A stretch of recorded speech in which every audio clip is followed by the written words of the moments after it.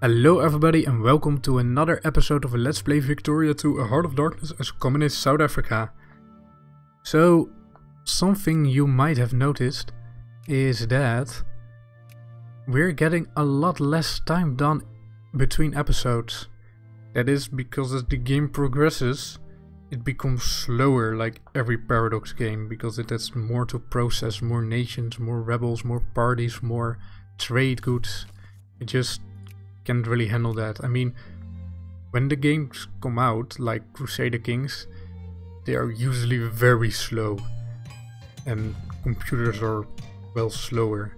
This game is actually pretty old, so it's actually running very good for a Paradox game, because we have a lot more computer power than what they're used to.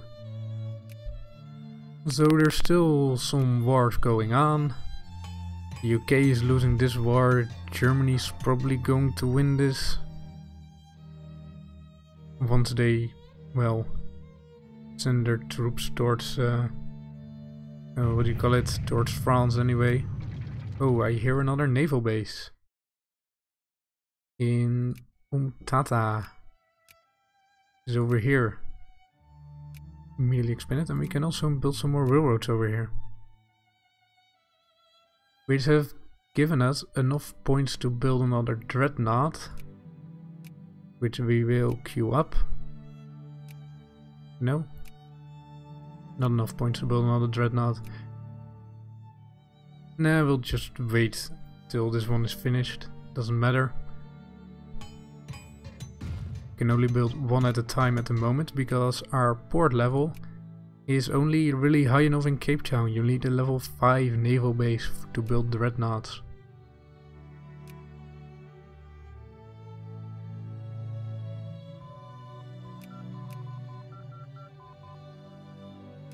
Let's get... I don't know. Tax efficiency is probably a good thing.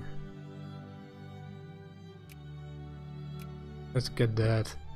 So how are our rebels? We have Transvaali nationalists, Nadi nationalists, all kind of nationalists, but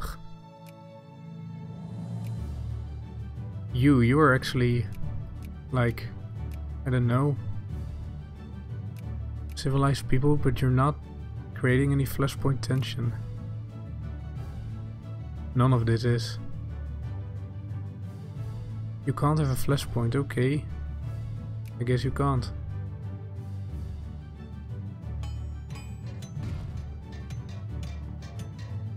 Ooh, railroads in Abu Dhabi. Gonna have to get them up again. So, for the past 3 episodes now, we're just slowly watching these Zulu rebels occupying Zulu. And I think that will be their undoing.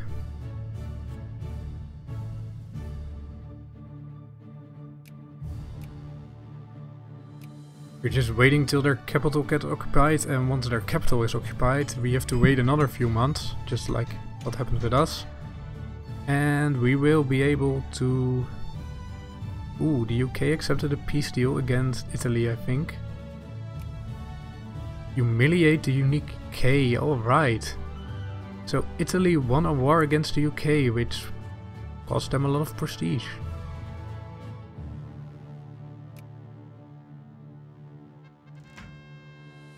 Oh, excellent.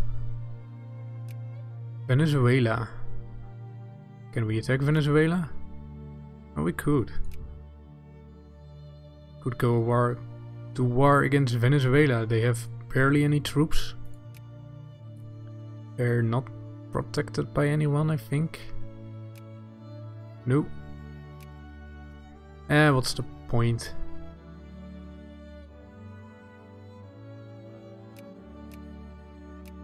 No, what are we allowed to do? Repay debts. We would achieve some prestige for it. You know what? What's the worst that can happen? They didn't pay us back, so We'll get the fleet and make them pay. See, we can only fit 7 units on there, so let's get the Hussar.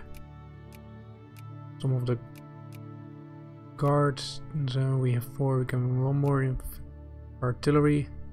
Get this one. Actually get a leader going. We need another leader. Get 2 more.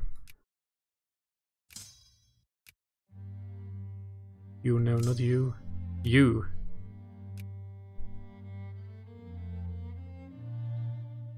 Get you. Get you on the boat. And get you all the way over here. We'll just occupy their capital and it will probably be fine. Can we get naval access? Yes, we can. Alright. Ooh. Another dreadnought finishes the Cecil Rhodes. Nice. He was of course a very important man, Sir Cecil Rhodes, in colonial Africa history and British history in general. It's where the country of Zimbabwe here was formerly called Rhodesia. The country of Rhodesia was named after Sir Cecil Rhodes.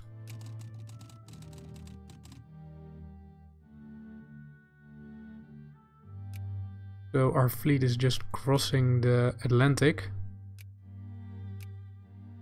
We only need like 2% or something to get this done. Oh wait, did Germany win? No, they did a white peace thing. Boring.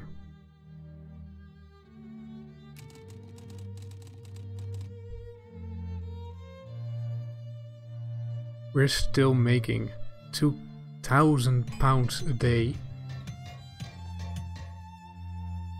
I think that was a Venezuelan ship.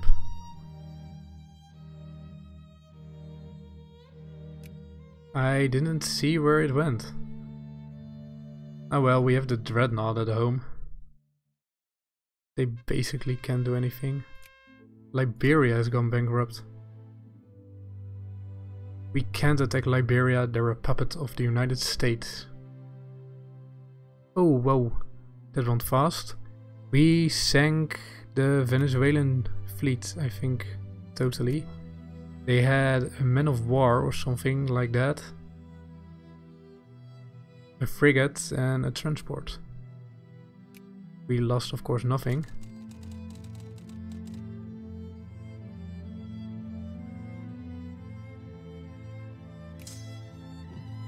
Dump the army over here. Oh wow. Actually, let's not dump the army over here. Our blockade, wow, 17% from blockades. Yeah, repay your debts. We don't have enough money to actually, or enough money. We have enough money, we don't have enough jingoism to create more demands.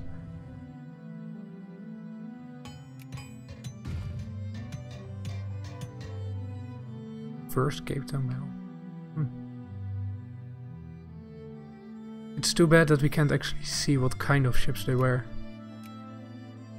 Stormtrooper training. Ah, I like it. Right, so we need another 18 points to build another dreadnought, and we can't actually get it from deleting any ships. We could get 15 from deleting our commerce raiders, ironclads and monitors, but that's not enough, and I don't want to get rid of my steam transport. We need them, and the battleships are pretty good, so I'm gonna keep them for now. We'll go to a pure pure dreadnought fleet in the late game. How are the factories doing? Pretty well. This one is almost full, but I might actually want to start another factory here. Once we have the ability to do so, I want to build a tank factory somewhere. Let's see, no population. This one, technology. We need tank experiments. We're just waiting for that. So the Zulu rebellion is actually pretty crap. Oh wow, something just happened. The Jacobin rebels. Let's see. What are those Jacobin rebels about? I didn't expect that. Those are a lot of rebels. They strive for the inclusion of a broader stratus of population in the government of the nation. In an absolute monarchy, they'll try to impose a constitutional monarchy, whereas they in all other cases seek to establish a democracy. Democracy. I don't want a democracy. You go rebel hunting. You. Let's see if they all have the right generals though. You have the right general. Defense. No, I don't actually want a defense general. Need one with more attack. You are awful. You are pretty good. Let's resign you. And let's get you over here. There we go. Now they're all over here, right? And the biggest stack is 20. There are none of them over here and none over here, I think. No, so we're fine. They have rebels though. They have just rebels, I don't know.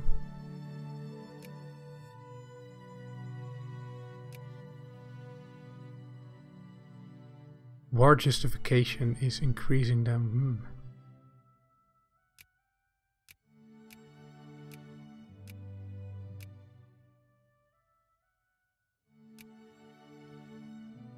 I'm not sure what's happening. Anyway, we are dealing with our rebels. Oh, there's a 38 stack.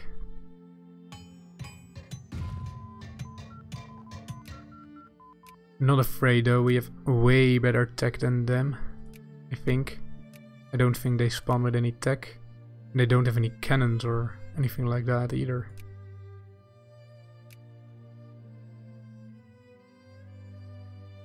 Don't need that. Don't really need that. I'll take this one though. So, no, they don't have any cannons. Which makes us so much better. Not even funny. 900, that's 12,000 killed. There, 2,000 killed, 14,000. You're actually going for that 50 stack? Are you going to win though? Because they don't have any cannons. Again, you need artillery for an effective army.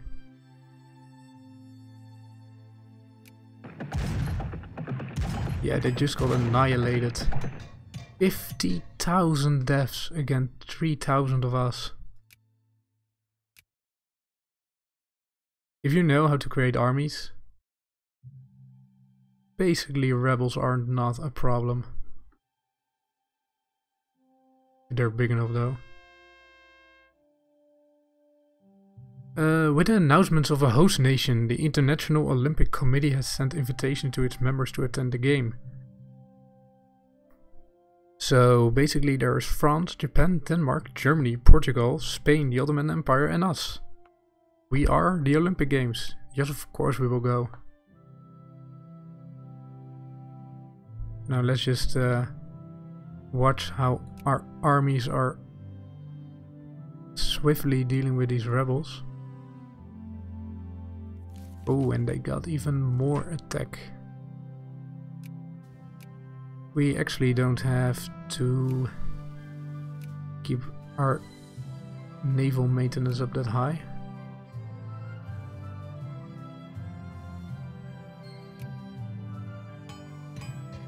This is costing us a lot of manpower though. But we need it. I mean, what is a democracy really? People aren't really free in a democracy. They're only free if they have healthcare and good things for them. The state knows better. People are dumb and animals. They're sheep. They'll follow anything, any demagogue.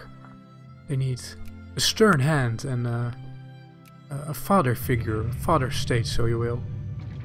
There we go. Another naval base in Dubai. Immediately expand our naval base over here. Go back over here and we will be able to build another dreadnought. No, we can't. Let's see, we have a naval supply of 299. Our naval supply is 333. Oh, we need 26 more.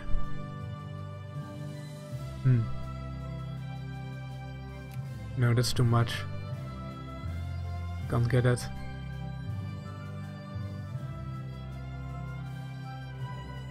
Are you? Yes, you are moving in position.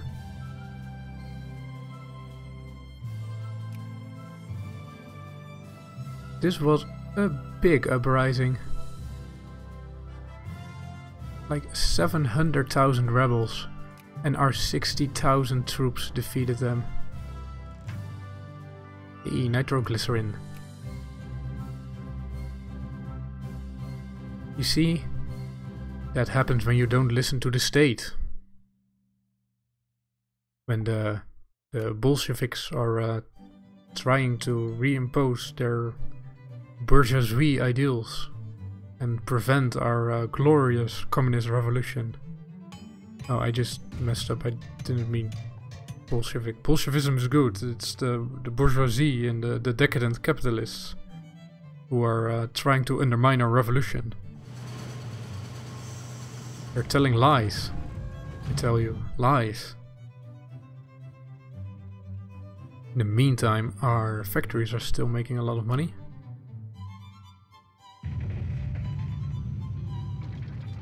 Another naval base.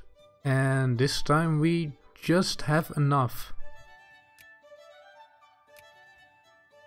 Like exactly enough. It got built in Sur, which is in Oman. We'll expand it to level 5. Ooh, that's a high one.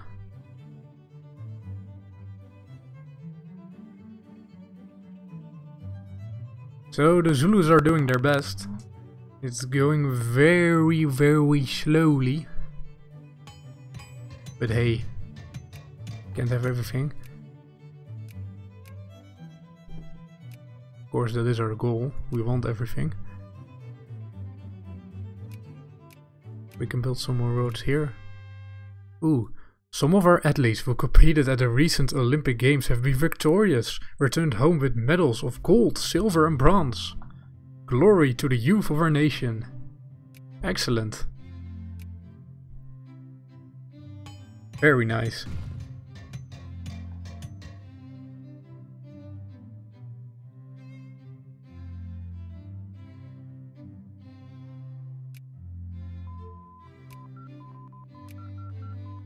Let's set a new research. It's not 1914 yet. Don't really want this. Don't really need all this. I'm not fighting any real naval battles, I'm just using them for score and prestige and stuff. Get bolt action rifles. We want this because it leads into aeronautics. Activates airplanes.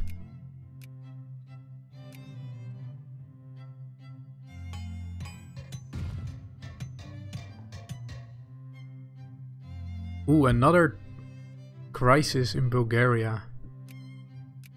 Let's see what's up. First, let's build a railroad over here. So, crisis in Bulgaria. It's the UK along with the Ottoman Empire against Bulgaria.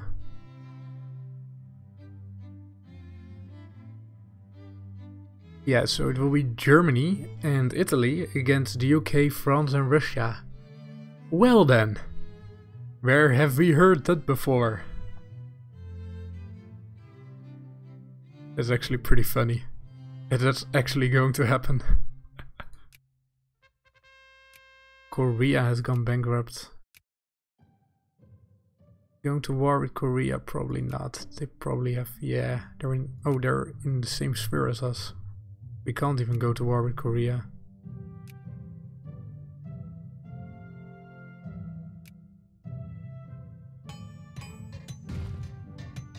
More railroads. Oh, in Tahiti. We can build another one in Tahiti, I think. There we go. Oh, wrong one. There we go. Back to South Africa. There are actually Jacobins in the army. Ugh.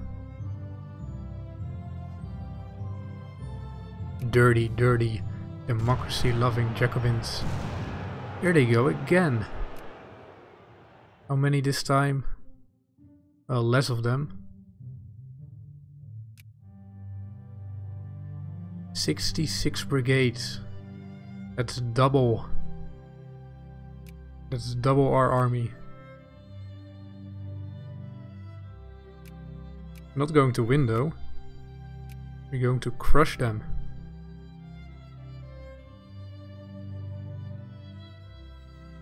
Another 15,000 dead, another 3,000, another 18,000, another 3,000. What I'm doing, by the way, I'm not directing this myself. These armies have a rebel hunting mode, which means that they automatically go around and kill rebels and then return to their normal habitat, to say. Ah! They occupied Ulundi, which means that in a few months their government will fall. Anyway, we yet again have rebels, but I will take a little break here and now see you all next episode. Bye bye.